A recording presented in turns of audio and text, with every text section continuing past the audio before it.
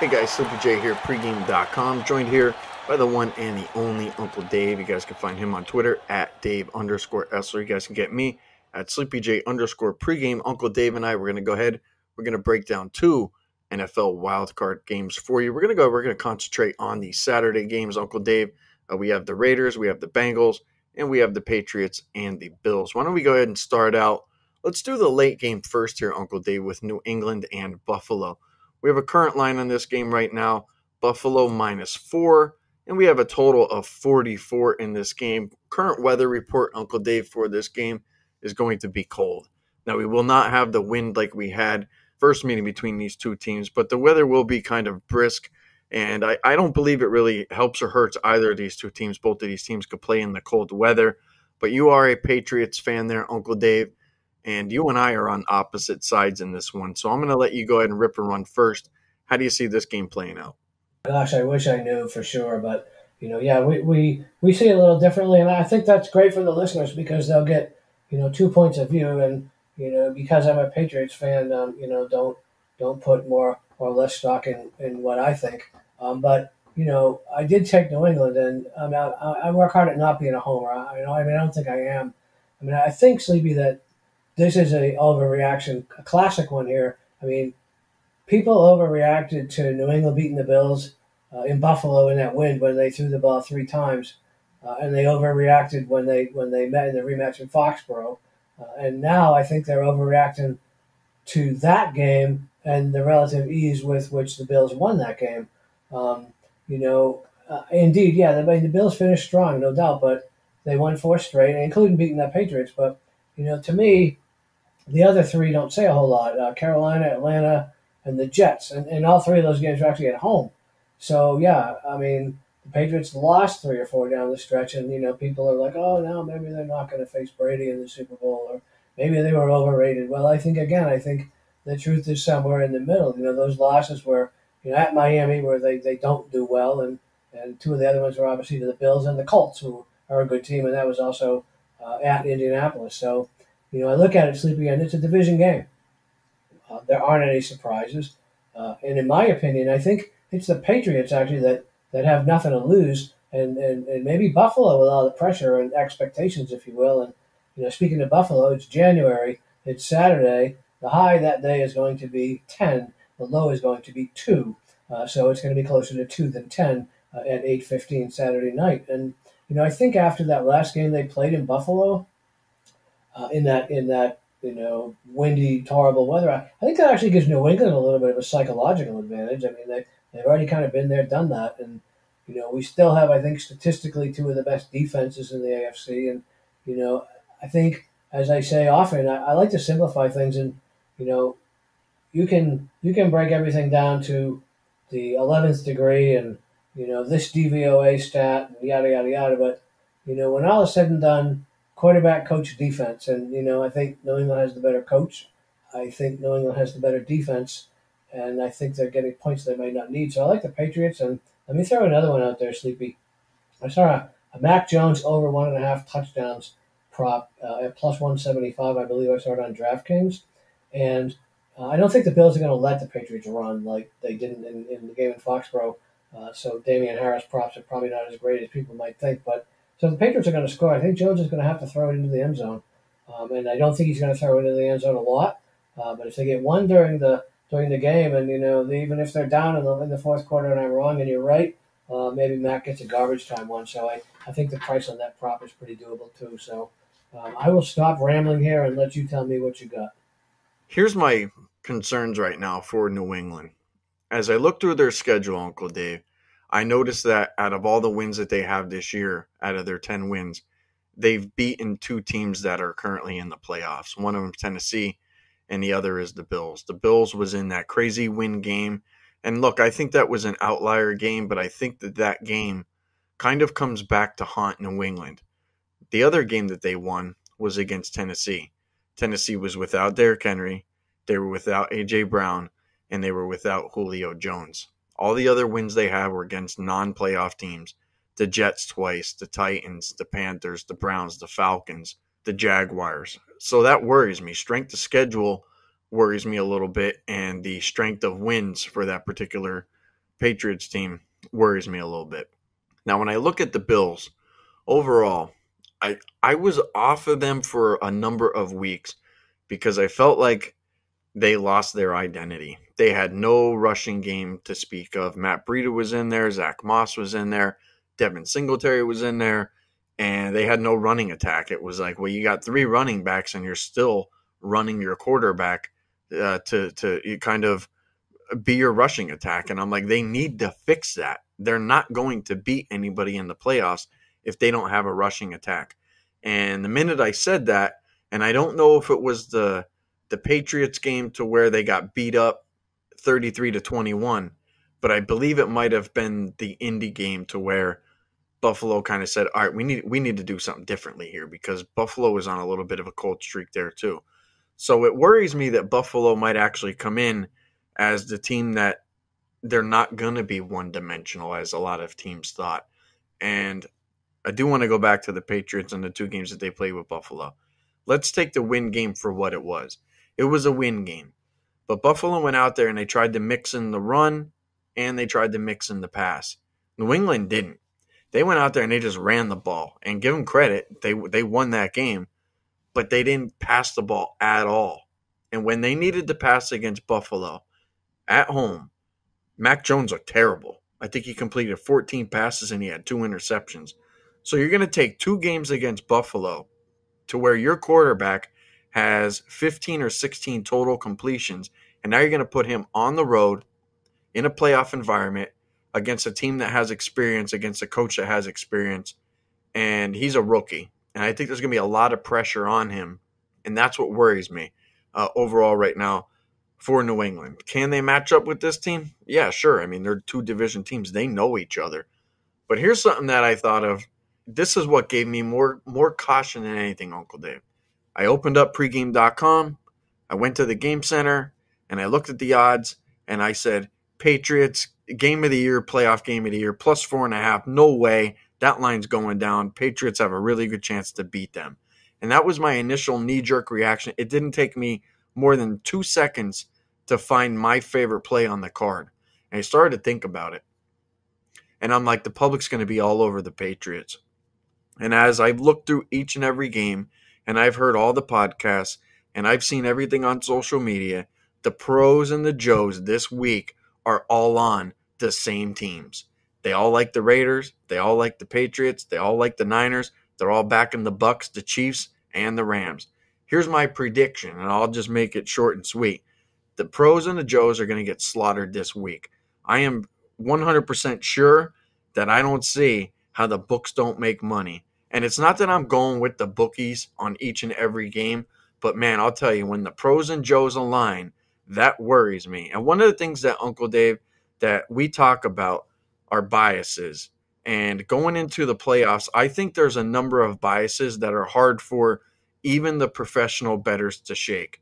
And a lot of that is, what did we last see? Well, throughout the entire year, Uncle Dave, we're always trying to, as professional bettors, trying to say, well, that's what we last saw. That's what the public is going to attach to.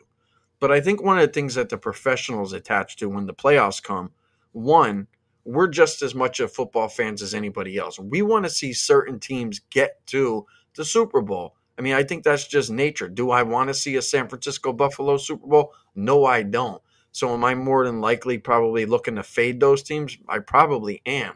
But I also think a lot of professional bettors at this time of year are starting to look at their future tickets that they have for their Super Bowl chances. So I think that there's a lot of that built in too, is, well, not only are they rooting for a particular Super Bowl, but now they're rooting for particular tickets.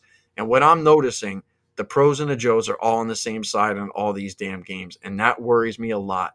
And the fact that I had a knee-jerk reaction to the Patriots as soon as I opened up the odds screen on pregame.com, I started to think about it, and I thought about it some more, and I haven't heard anybody on the Bills.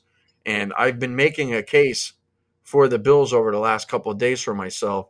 And it's not that I'm in love with them, Uncle Dave. It's just that I don't want the Patriots in this game. I want to go ahead and I want to take the Bills.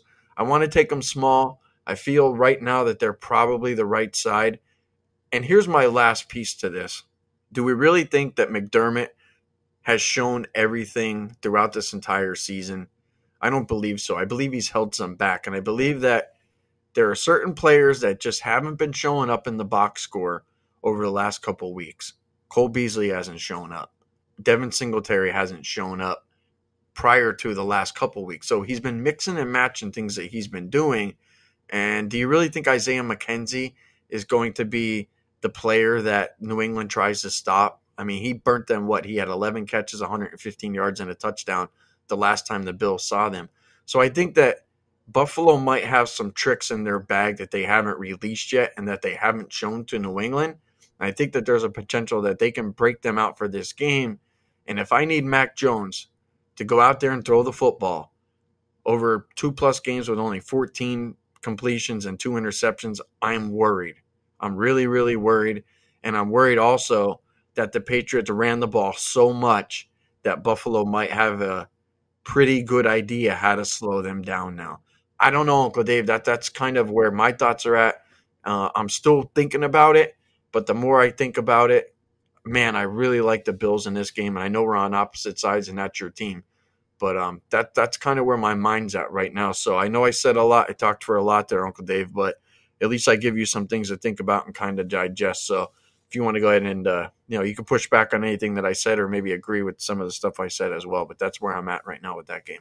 Well, I mean, you make valid points. I mean, throw out the fact that they're my team. I've been doing this long enough to be able to separate my emotion from my checkbook. But, a couple things that you mentioned that I don't know if it's pushback, but I could interpret it another way. And that kind of goes to handicapping all the time. You can make numbers say what you want, but, you brought up the fact that the Bills, maybe tried to do too much in that win game with throwing the ball and maybe not, making a game plan for that particular game. Well, that's coaching, that's preparation, and check mark Bill there. And the Patriots didn't necessarily beat a lot of good teams, but aside from New England, I think the only win the Bills have over a playoff team was Kansas City way back when.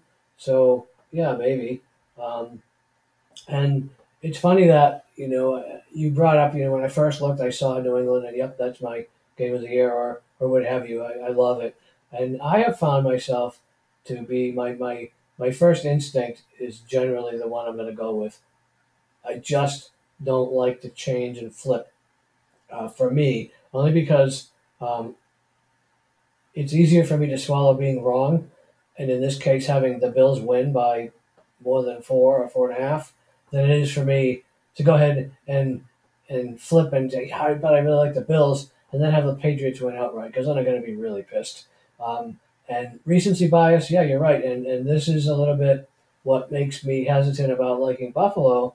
Is we have the recency bias, and the last thing people saw was the Patriots, basically falling on their ass in Miami. Now, they always fall on their ass in Miami, but, you know that, I know that, the public knows that. The public doesn't know that New England always struggles there. So I would have thought, okay, well, the Bills did what they had to do against the Jets. Maybe they worked a little bit harder than people thought, but they did win, they did cover. And New England, a game that they needed to win, but not really, because nobody thought the Jets would beat Buffalo anyway.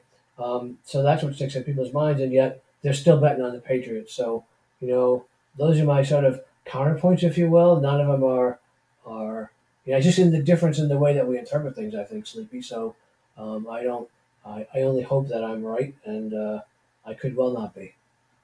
I think something that the bettors probably are going to think in this particular game, Uncle Dave, is, do they want to go ahead and fade Belichick? How has that worked out for anybody over the last freaking 20 years? It hasn't worked well. I think that's one of the things that might be drawing people to the Patriots. Here's a concern, though, that I do have, and this is for New England, not for Buffalo. It would actually be a positive for Buffalo, and it was like, how did these teams finish? I gave out the Patriots. We have a local email thread that we have, and I said, look, the Patriots at plus 440 to win the division, I feel is a very good bet that they're probably just as good as Buffalo. And the Patriots were in prime position to go ahead and win the division, and they gave it up. They lost. They lost 3 of their last 4 games. That has to mean something. They're not playing their best football going into the playoffs. And Buffalo, they've won 4 straight. Not only were they a game back or a half a game back, they ended up taking control of the division, doing what they needed to do, and win 4 straight. And now they've established some type of an identity within their rushing game. So I feel like these two teams right now are starting to be separated. And a lot of people think that these two teams are rather close. The line's only Bills -4. I think you'd probably agree with me in a playoff setting here, Uncle Dave, even though it's the Patriots, that the Bills got to be close to 3 with their home field advantage with Bills Mafia in their stadium in the cold. I feel like these teams, in my opinion, they're just not. It's not a point difference. People might disagree with this, Uncle Dave. I think that there's more pressure on the Patriots to win this game than there are the Bills. If the Bills go to the AFC Championship game and get knocked out, do you think anybody's going to care? If the Bills lose this game, do you think anybody's going to care? What's going to be the story come Monday morning with this particular game if the Bills win? It's not going to be that the Bills won. It's going to be that the Patriots lost. And I feel like there's a lot of pressure on Belichick, believe it or not. I feel like there's a lot of pressure on this rookie quarterback. And that's what worries me about New England. I can build a case for New England, but a lot of it is the same old. And a lot of that comes down to the defense, Belichick, underdogs. They've dominated this division forever. And if McDermott is going to be, a coach that's going to be, the next greatest thing in the AFC East, he has to get past Belichick in this game. Otherwise, it's just the same old Buffalo Bills that, they made a playoff appearance, but Belichick still rules this division. And that's why I think that he's probably holding some stuff back and has held some stuff back to kind of unleash it for this particular game. So I feel like we made some really good points in this game there, Uncle Dave. I'm glad we got to talk through this one. So let's talk about the Raiders, Uncle Dave. Let's talk about the Bengals. Right now, Cincinnati at home. They'll be right around -5, -5.5. This line opened up Bengals -6. Money has come in on the Raiders. Again, I haven't really heard anybody on Cincinnati. I've heard people putting Bengals in teasers. That's been pretty much the gist of it. But it seems like the pros and Joes are also aligning on the Raiders for this game. We have a current total on this one of 48. Weather report for this game here, Uncle Dave, was supposed to be bitter cold, but that has changed. Right now we're looking at around 25, 27 degrees. No wind, no snow. The snow will be moving in the East Coast.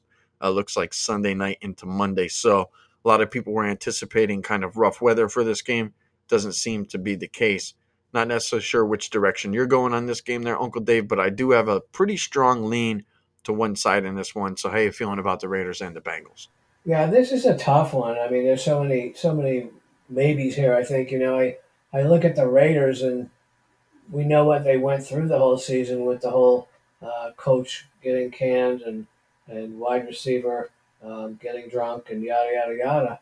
And I always think the Raiders are they're probably getting a free roll here, if you will, because after all that, and they had that sort of I think 1-5 stretch in the middle of the season. I think people sort of wrote him off, and they've played well. That was a pretty impressive win there, Week 17 at Indianapolis. So they're kind of coming in hot, but I wonder. They lost at home to the Giants. They lost at the Giants, or they lost at home to the Bears. They lost at home to these Bengals. But was that a matter of right in the middle of that sort of emotional stuff going on? So okay, maybe we should take the Bengals. But then I look, the Bengals are a team that also lost to the Bears, lost to the Jets. But down the stretch they've actually been playing well. I think when I look at these wild card games, especially, I love to take the team with more experience. I think the Raiders probably have a little bit more, and I wonder if the Bengals aren't a year away. So I'm a little bit torn on the side. I kind of lean Bengals, but I think I like the total a little better, Sleepy. As you said, the weather's not going to be as awful as we thought. It'd be a chilly, but not as awful as we thought. And I kind of like the over. I think 7 of the last Bengals games have gone over. I think of the 4 that didn't, one was at San Francisco where I think they combined for 49. The total was 49.5. So, take your pick. One was at Denver where Denver can't score and they have a defense. And the other one of them was that last game against the Browns when nobody played and nobody cared. And this game is an in-season sort of rematch, if you will, against the Raiders. And, that was also before Chase came of age.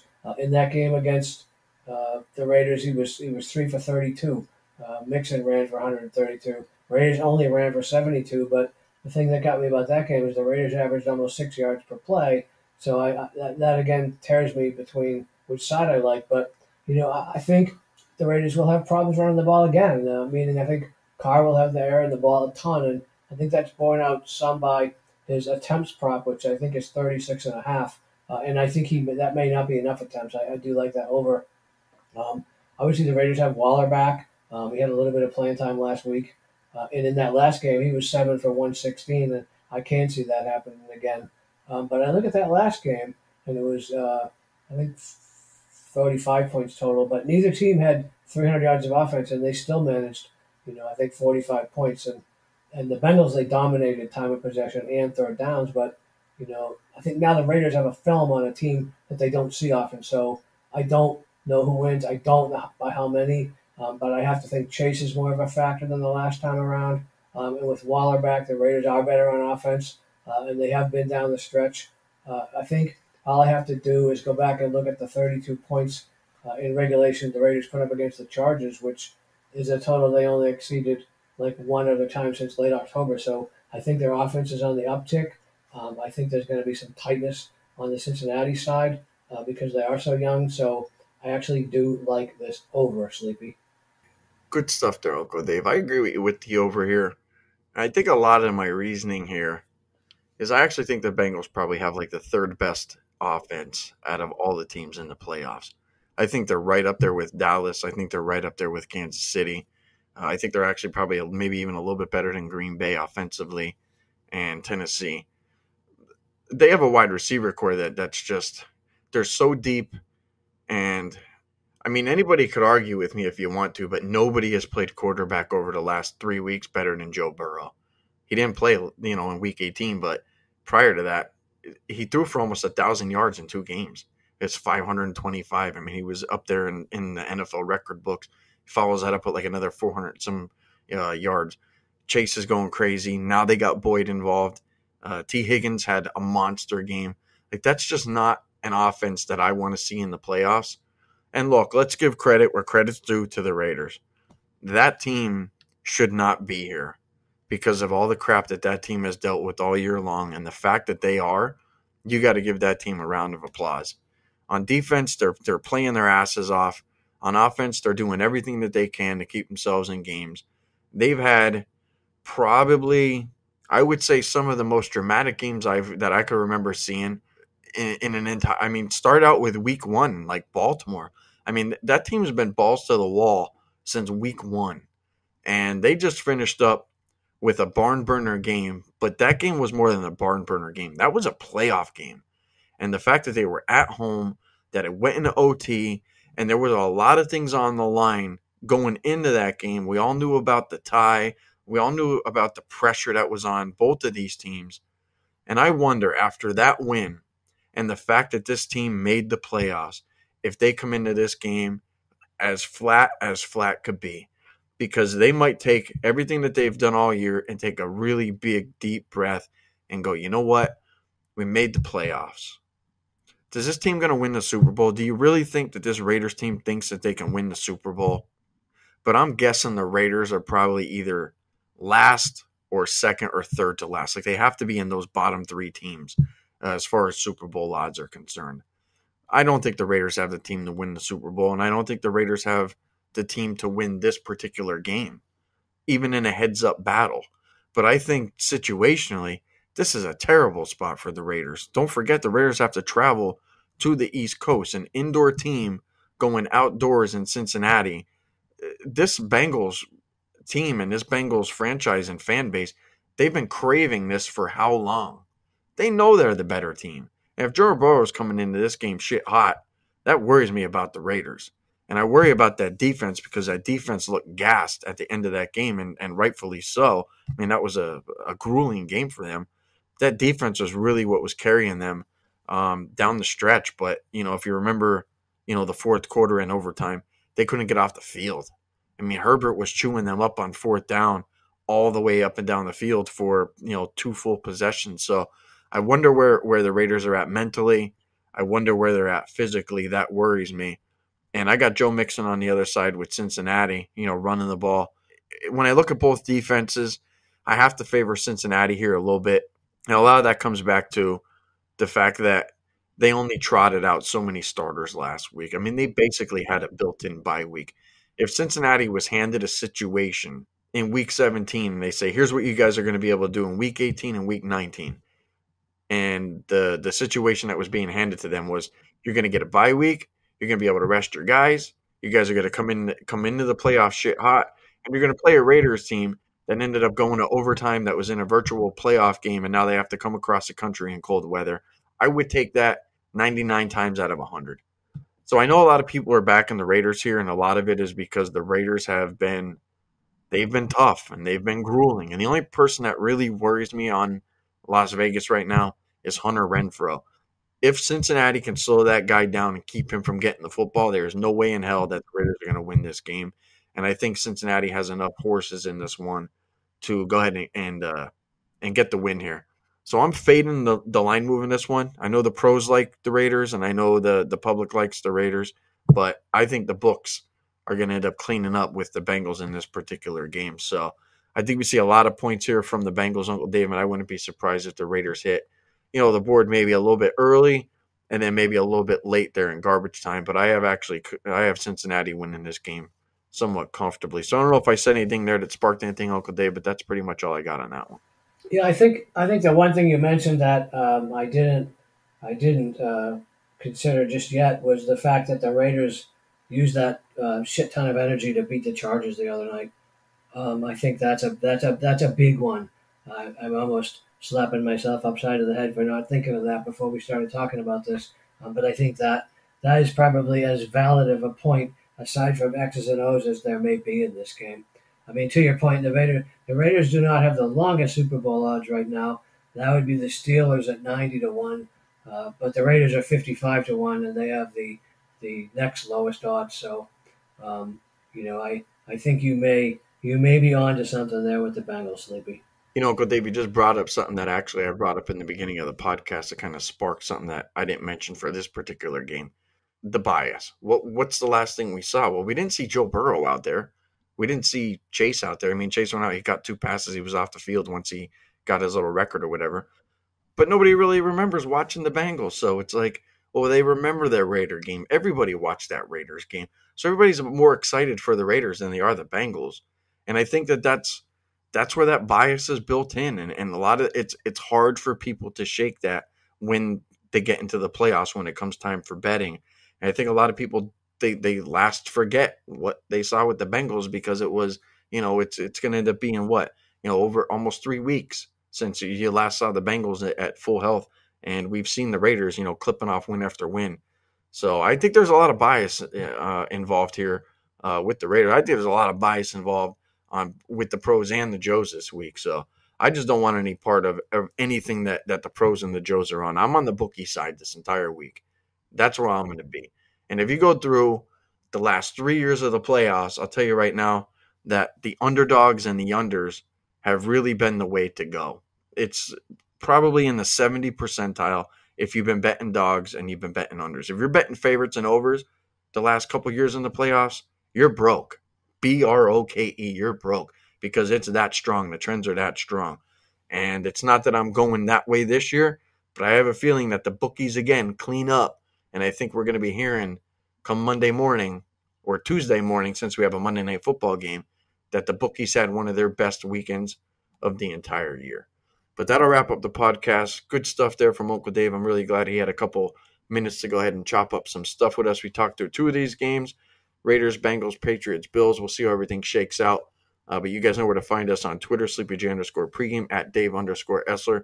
You guys could always get us at pregame.com. Uncle Dave and I will have our premium packages up. I'm not sure if you have yours up, Uncle Dave. I put mine out already for Saturday and Sunday. So if Uncle Dave has his up, make sure you guys go to pregame and check that out. And you guys know where to find us. Uncle Dave and I will probably do another podcast here, or at least give you guys another free pick for Wild Card Weekend. But I'd like to wish you guys all the best of luck for NFL Wild Card Weekend. Enjoy the games.